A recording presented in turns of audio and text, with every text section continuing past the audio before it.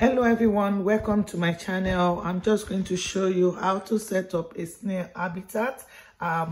Before you start, make sure you do enough research on other websites to be sure you're getting it right. But for my own experience, I'm just going to tell you the basic thing you need for your snail habitat. You've got a Cocofibre, which is quite good because it retains moisture. You need a temperature probe, a thermometer, and humidity just to check.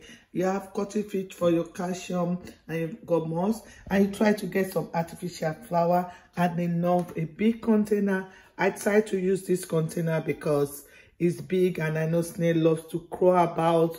And just stay tuned and see I'm going to set up this my natural habitat for your snail, and you try.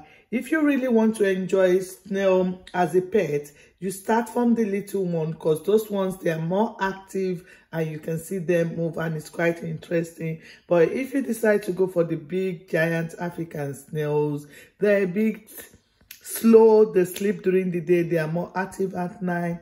And my next video, I'm going to show you what to feed your snail with, how to know your snail is growing well. So stay tuned. You can subscribe to this channel. It's quite interesting, and you can make other research on your snail breeding.